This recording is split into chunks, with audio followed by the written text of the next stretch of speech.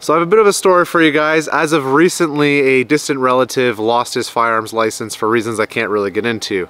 5 of those guns were just his hunting rifles, but one of those was actually my great-grandfather's P14, which is actually part of my collection, but I had lent to him for a time being. So now it's finally back in my collection after going through the whole police process and finally finalizing all the paperwork. I can finally take ownership of it again.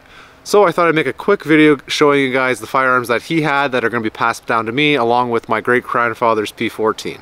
Starting with this is a Remington 783 chambered in 30-06 with a Vortex Crossfire 2 3x9 scope. All of them will be missing the magazines and they'll all be trigger locked because they just came from the police station. This is a Savage B22. It's a 22 long rifle with a synthetic stock.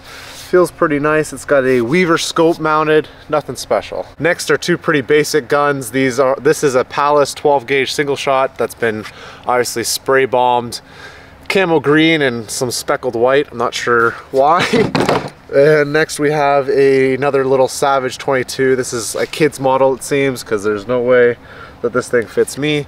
It was bright pink before. That's been spray painted basically the same green camo color as the single shot shotgun. Lastly, we have my great-grandfather's P14. This one is made by Remington, has a beautiful Parker Hale aperture sight on the rear, and it actually has the volley sight, the front volley sight for suppressive fire.